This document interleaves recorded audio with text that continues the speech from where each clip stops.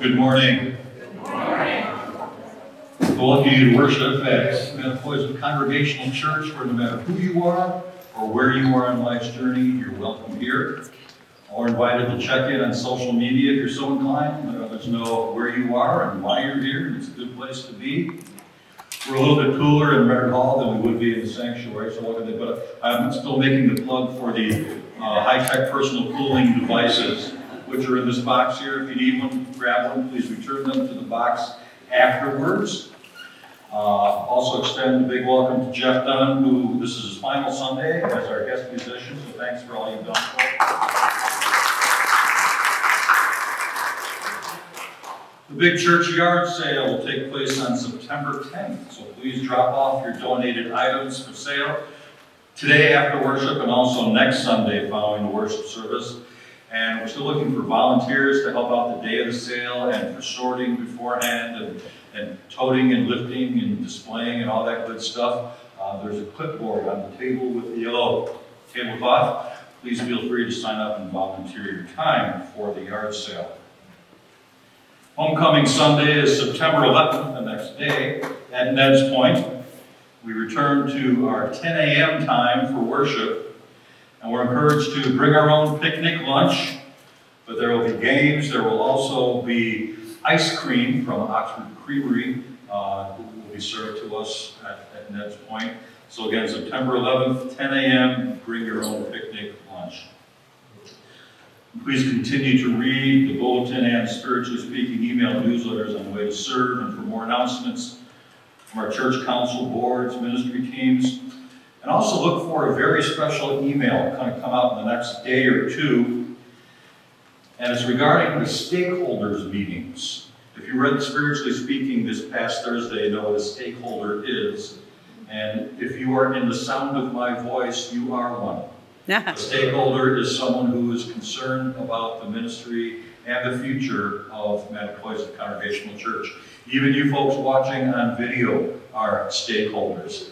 So there will be special meetings of small groups here at church following worship on September 18th and October 16th. And you can either sign up for those by email, by replying to the email that will be sent out in the next couple days.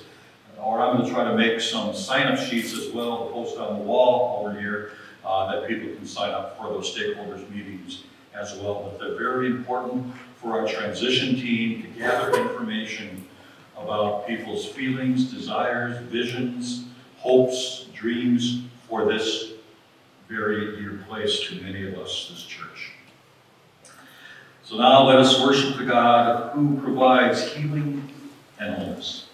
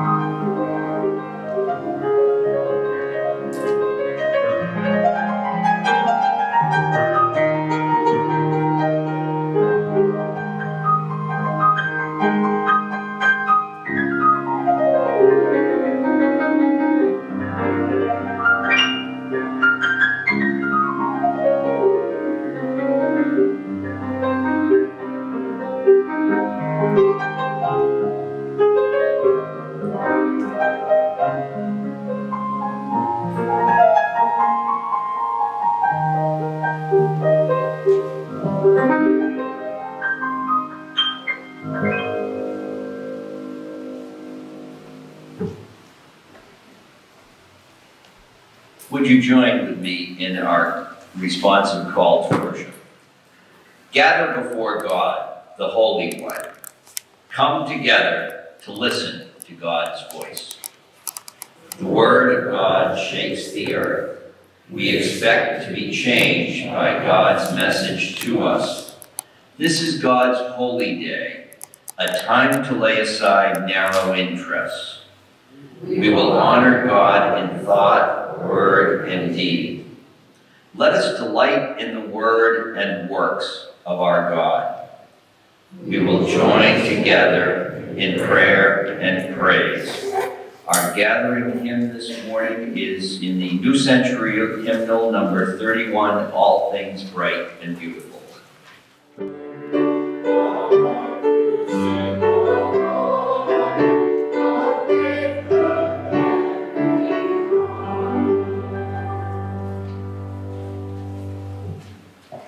Shall we pray together our prayer of invocation?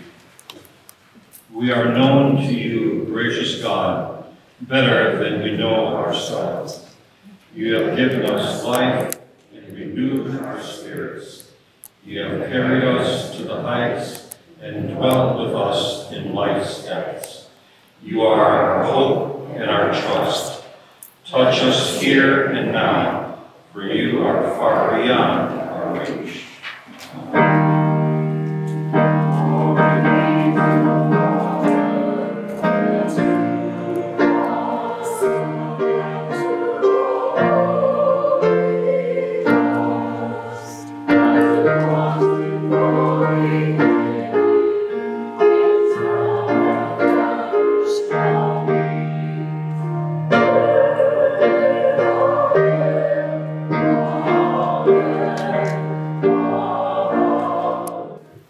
Our Old Testament reading this morning is from Genesis chapter 3, verses 1 through 13.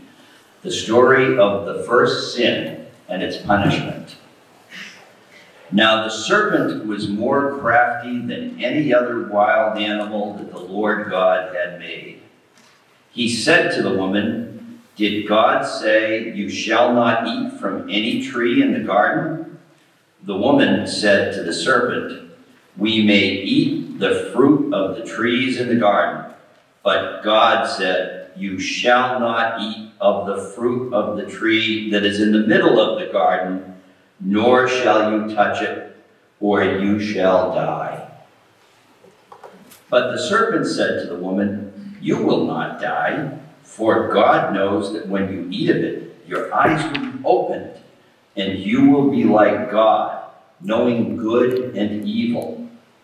So when the woman saw that the tree was good for food, and that it was a delight to the eyes, and that the tree was to be desired to make one wise, she took of its fruit and ate. And she also gave some to her husband, who was with her, and he ate.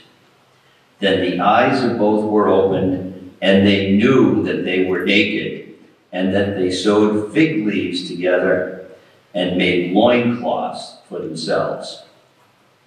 They heard the sound of the Lord God walking in the garden at the time of the evening breeze, and the man and his wife hid themselves from the presence of the Lord God among the trees of the garden. But the Lord God called to the man and said to him, 'Where are you?' He said, 'I heard the sound of you in the garden, and I was afraid, because I was naked, and I hid myself.' He said, 'Who told you that you were naked? Have you eaten from the tree of which I commanded you not to eat?' The man said, 'The woman whom you gave to be with me, she gave me fruit from the tree, and I ate.' Then the Lord God said to the woman, 'What is this that you have done?' The woman said, 'The serpent tricked me, and I ate.'" So ends the reading.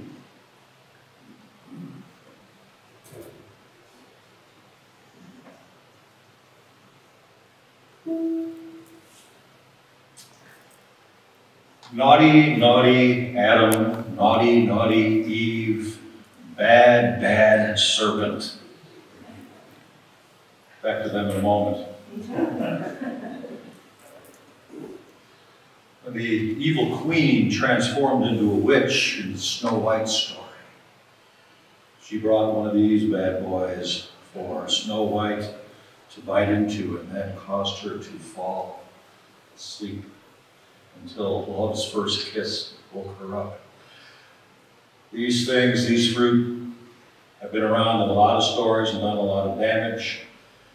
And we know that when the serpent explained to the man and the woman that they would not in fact die if they ate the fruit, we know what fruit it was, right?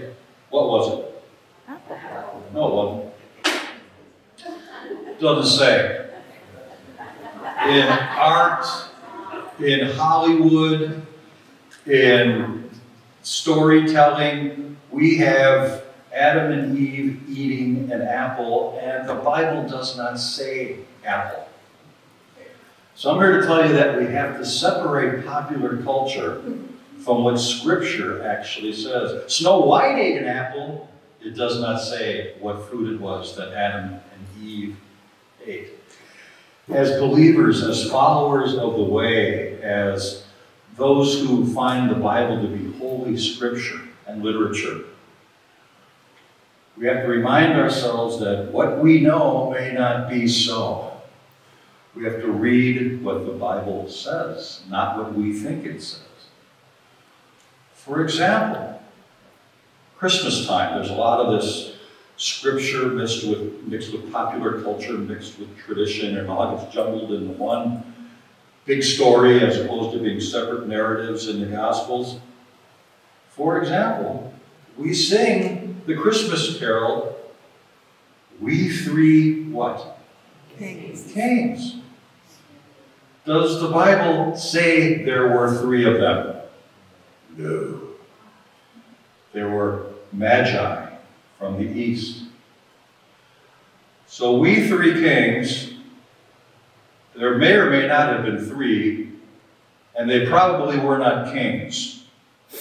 So the we part was right because they were plural, but aside from that, that's 66% of that song that's wrong. What we know may not be so. We have to read the words in the Bible and not rely on what we think it said. Think with me for a minute about angels. About angels.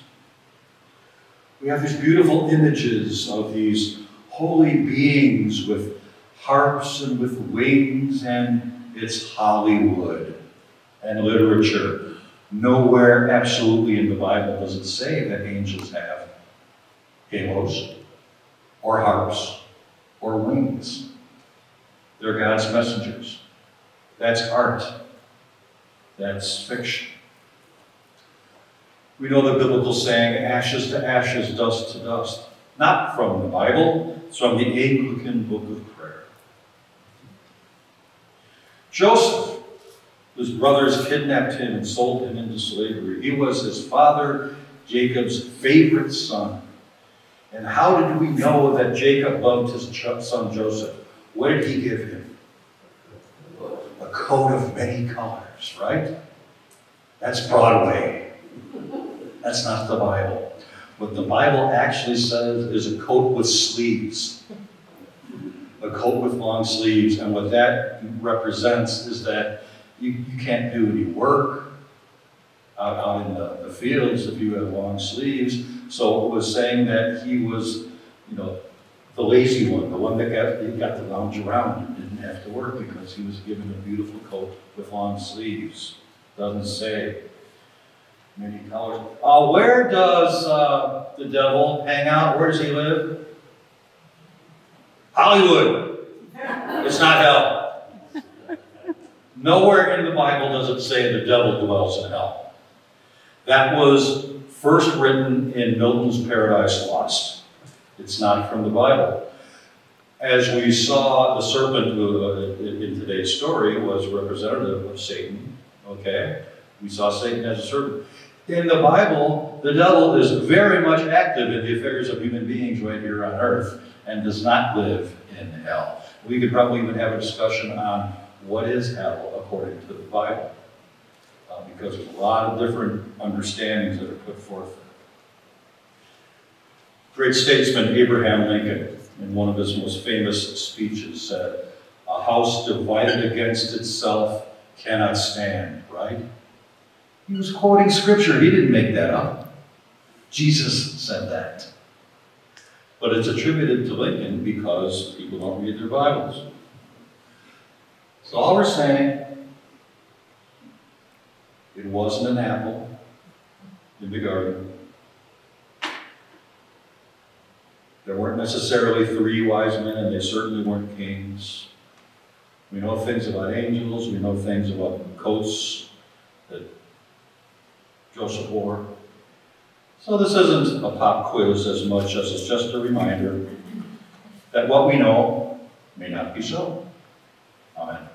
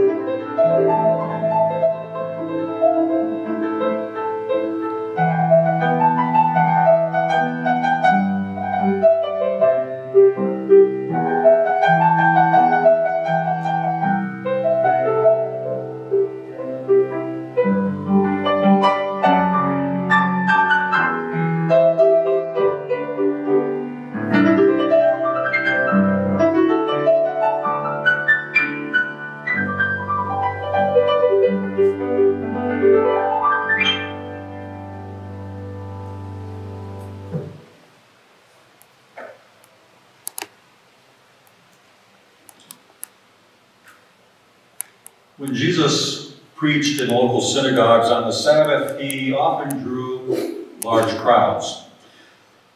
He was also pretty well known for upsetting the religious leaders in his area. Today's gospel lesson is a twofer because he does both things.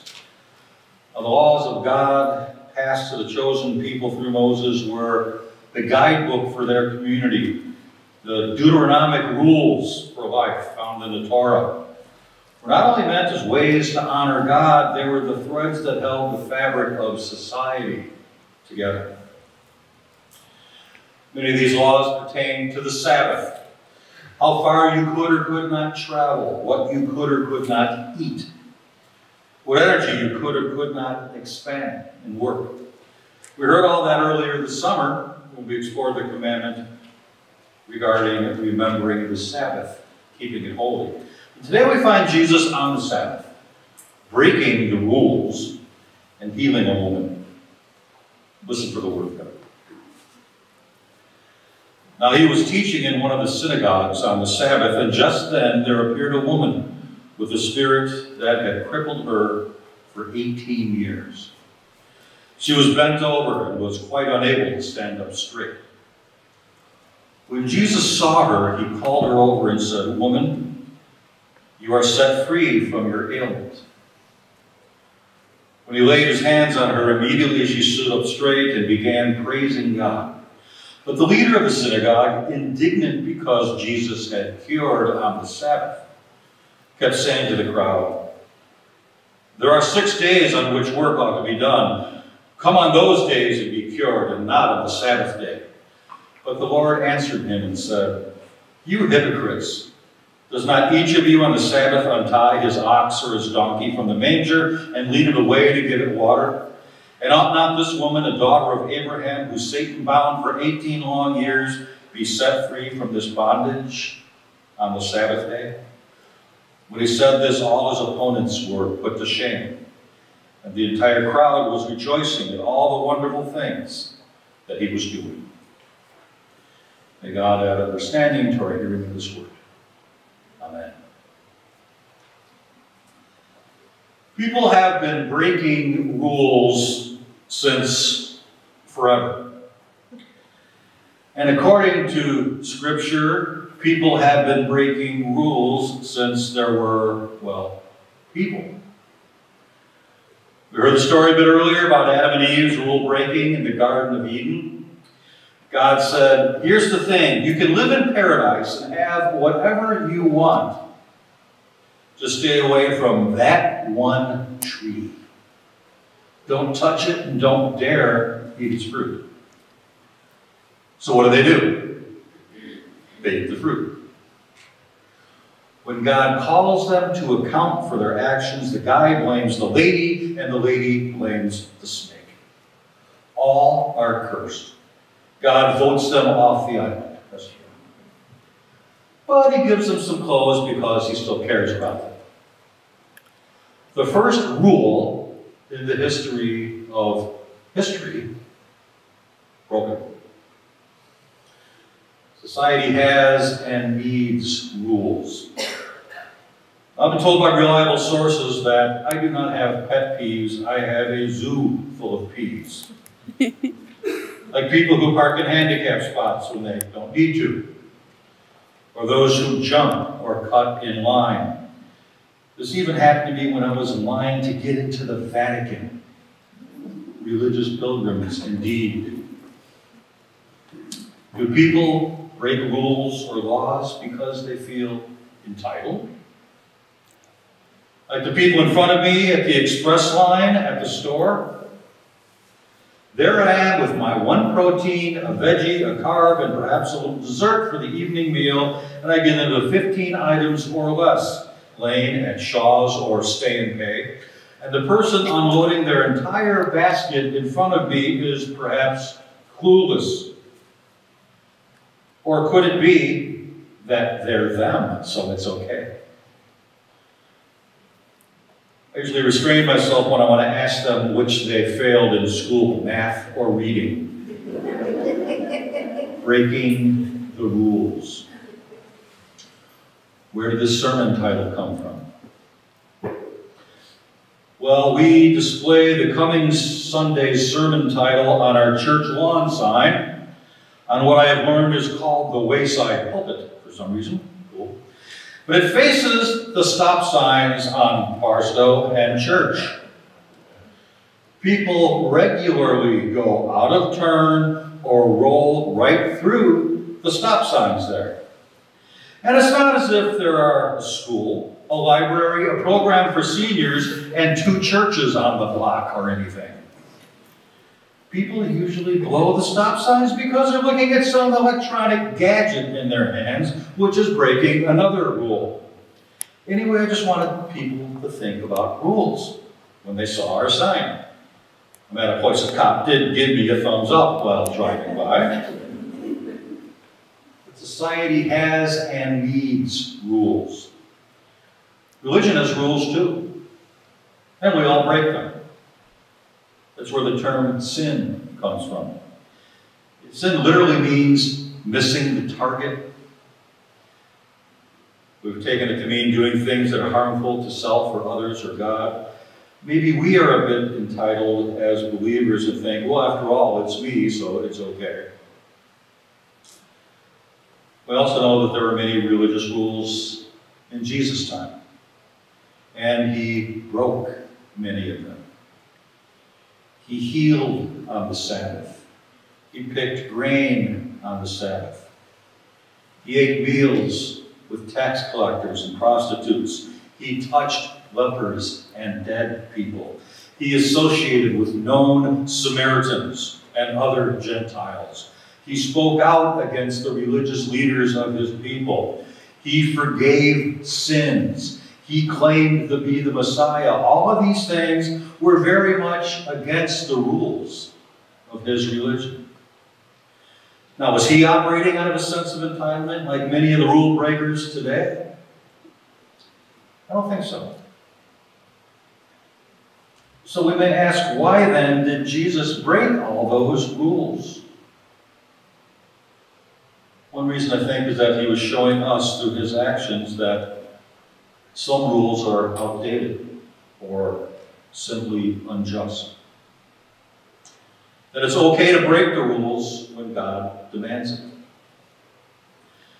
Now, I'm not talking about having too many items in the line at the grocery store, or even about coming to a complete stop at the intersection with the pretty red octagons. Sometimes, to be Christian witnesses, we need to break rules in order to change the ones that are bad. Some Christians, for example, were some of the first to speak out against slavery in our country. Some were on the front lines of the civil rights movement. I'm extremely proud to share my first two names with Martin Luther King Jr., Reverend and Doctor. He was every bit as much of a Christian minister as he was a leader for racial justice. In fact, I'll be teaching a class on racial justice at church this fall, so stay tuned. There was a famous photograph by Horace Court which shows a group of white and black integrationists in the former Monson Motor Lodge swimming pool on June 18, 1964. The photo was connected to the St. Augustine movement, named to the town in Florida where it took place. Lots of peaceful protests and demonstrations were responded to with violence, which led to more and more complicated protests. Well, on June 11, 1964, Martin Luther King Jr. was arrested for trespassing at the Monson Motor Lodge after being asked to leave its segregated restaurant.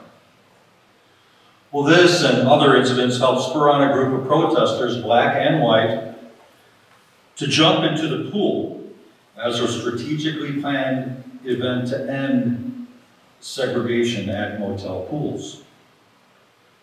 The pool at this motel was designated whites only. Whites who paid for motel rooms invited blacks to join them in the motel pool as their guests. This swim-in was planned by King and two associates. Well, the famous picture is of the motel manager, Jimmy Brock, in an effort to break up the party, poured a bottle of muriatic acid into the pool, hoping the swimmers would become scared and leave. Rules. But now there are U.S. Olympic swimmers who are athletes of color, who bring home the gold, like Simone Manuel, who won the gold medal for the 100-meter freestyle in Rio. She was the first African-American female Olympic gold medalist in swimming. As a young black woman, we don't have to go too far back in history to a time when she would not have even been allowed in the same pool with white people. From who swam in what pool, or drank out of which water fountains, or who rode in what seats on a bus, rules were broken because they needed to be changed. Some rules are just wrong. It wasn't until just a few years ago that all 50 states finally allowed LGBT couples to adopt children. Mississippi was the last hope. And as you know, it also used to be illegal for women to vote in the United States. It used to be the case where children as young as 10 years old used to work in factories. Bad, bad rules. Why did Jesus break the rules about the Sabbath? Those rules were outdated and unjust. The short answer is this: Jesus saw a need and addressed it. Why? Because someone needed to be healed. Because someone needed to be healed. Back to the Garden of Eden. Now, if you don't subscribe to the daily devotionals from the United Church of Christ, I strongly recommend that you do. UCC.org. Pretty easy, UCC.org. You click on the subscription to the daily devotionals, and they will be emailed to you daily. Friend and colleague Reverend Lillian Daniel offered this story as her modern take on the Adam and Eve eating the forbidden fruit and being expelled from the garden story. She writes, a mother makes a cake for a special occasion and she tells her two kids, that cake is not for you. It's for the church supper tonight, so don't touch it. All day long, the kids walk in and out of the kitchen looking at the beautiful cake with its creamy frosting, pulling them in like a magnet. They sniff it, breathing in the smell of vanilla and chocolate, imagining how it might melt on their tongues. Why not just dip a tiny finger into the frosting for a little taste? One kid does it. When his sister sees his fingerprint, she thinks she might as well dip her finger in too. And after that, a little of the cake shows through, and her brother suggests they may as well have a little forkful, as they'll try to patch up the damage later. But once they take a forkful, they have to have another. And then their mother walks in. I can't believe you ate the cake, she yells. I gave you one thing to do, one thing. Furious, she kicks them out of the kitchen. The kids then tear out of the house fast, running away from their mother's wrath, but laughing through their cake-encrusted faces. And as angry as the mother is at her kids, she can't help herself. As the children run outside in the cold, crisp air, she follows them, calling after them as they run down the sidewalk. And here, don't forget your jackets. It's cold out there. So why did Jesus break the rules? Someone needed to be healed. Why does God still care about us even though we have been breaking his rules since forever? Someone needed to be loved. Amen.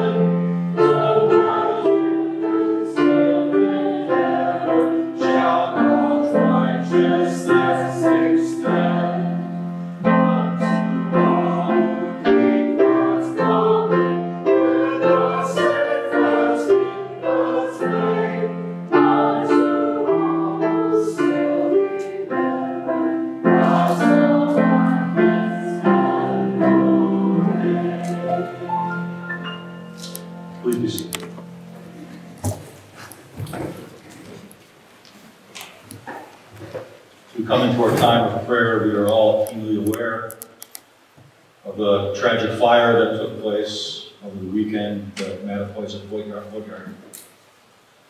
We certainly want to include the families affected, the people who lost their businesses, their employment, their vehicles, their boats, and truly their spirits. The 2 firefighters who were injured but are doing well. And the 20-year employee of the boatyard, Phil. Phil McCumber is his name.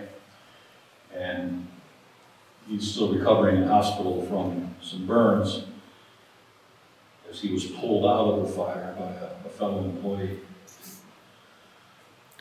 These things are not on the news, but they're becoming more and more public through social media and whatnot.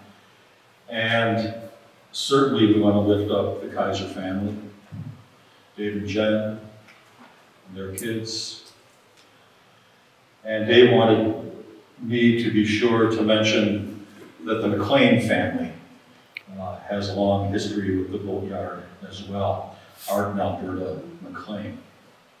So keep them in your prayers. The first thing that happens in these times is communities pull together. And then we want to say, what can we do? What can we do as a church? And in these days of technology, about the best thing that we can do as individuals is give to the relief of those who are affected by this. Now, there are 2 GoFundMe pages. Just go to GoFundMe.com, just type in Mattapoisett and you'll come to it.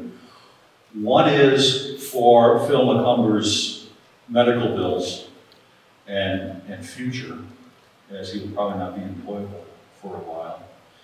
And when I looked at that GoFundMe page this morning to make sure it was still active, they were trying to, I guess, raise like $30,000, and it was already at $63,000 or something. So if you know him or just want to donate to him, to his bills, that's a GoFundMe page.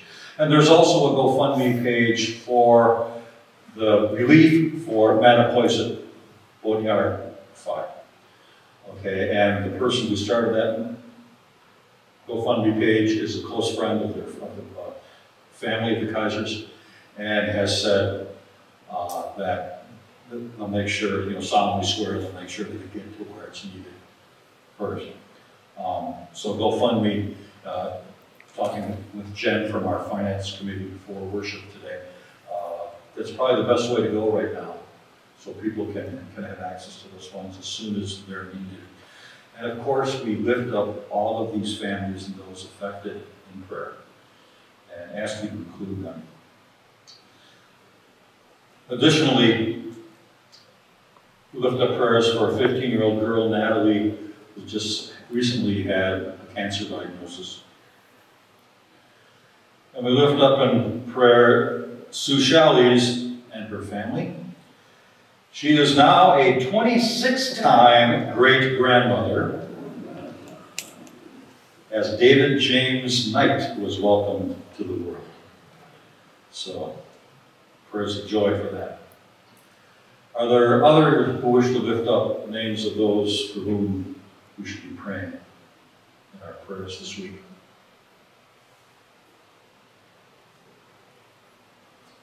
Then let us come to God in prayer. Oh, faithful God, here we are praying for faith, fully aware that it takes faith to pray. So what should we say? Must we ask for more faith? Can there be only a little faith? Or are not all attempts to quantify faith ridiculous? Isn't faith like life in the sense that we either have it or we don't? Deliver us from confusion, O God. Help us to know the difference between faith and make-believe, faith and imagination, faith and optimism, between faith and magic. Prevent us from turning faith into a means of escape from life, an excuse for ignorance, or a rationale for inactivity. Right now, Lord, we want faith, mature faith. Where faith is non-existent, send your Spirit to move in the void, much like your Spirit moved over the face of the deep at the beginning. Strike a spark of interest in faith within us. Compel a decision regarding faith from us. Nurture the exercise of faith by us. Where faith already exists, deepen it. Nurture our faith, O God, by enlightening our minds, by sensitizing our emotions, by increasing our actions, by strengthening our wills, and by making complete our obedience to you. We long for faith with a passion akin to that of a loving mother searching for a lost child. We hunger and thirst for faith the way people deprived of food and drink seek sustenance. God, grant us faith. Allow faith to be born in us, to grow in us, and to find expression through us. Fill our faith with joy and certainty. Excitement as if this were the first day of our Christian pilgrimage, and conviction as if it were the last.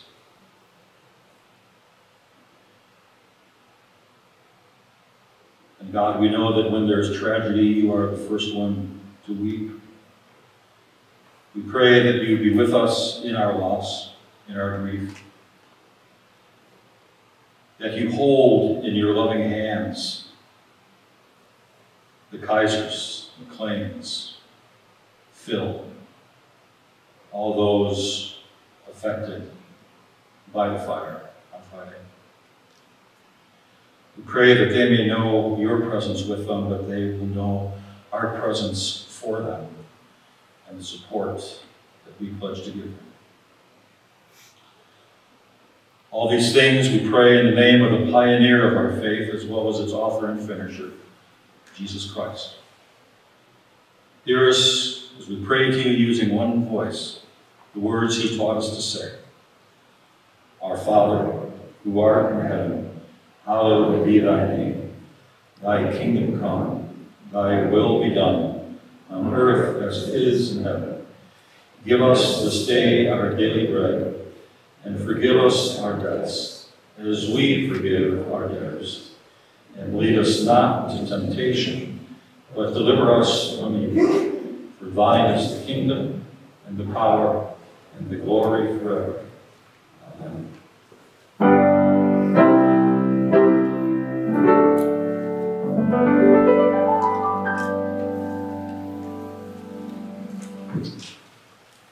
Friends, all that we have and all that we are, even life itself, is a gift from our Creator. Let us respond to God's generosity now with our morning offering.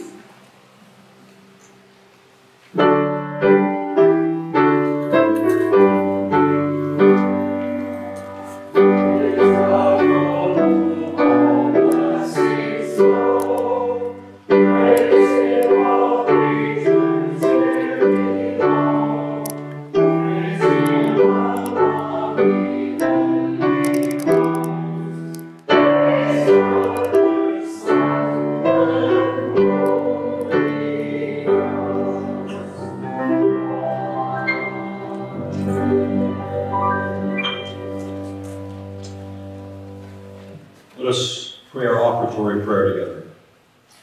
O generous God, whose energy has filled all heaven and earth with good things for us to enjoy and share, we would honor you with our offerings. Receive these gifts we bring. We look to Jesus as the model for giving and for living. Amen.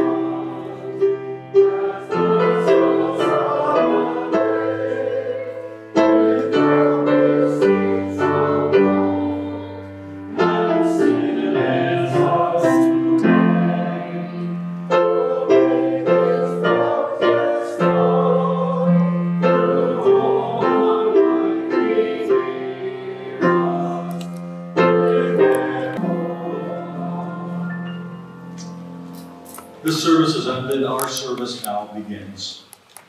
So may the Lord bless you and keep you. May the Lord make his face to shine upon you and be gracious unto you. May the Lord lift up the light of his countenance upon you and grant you peace. Amen.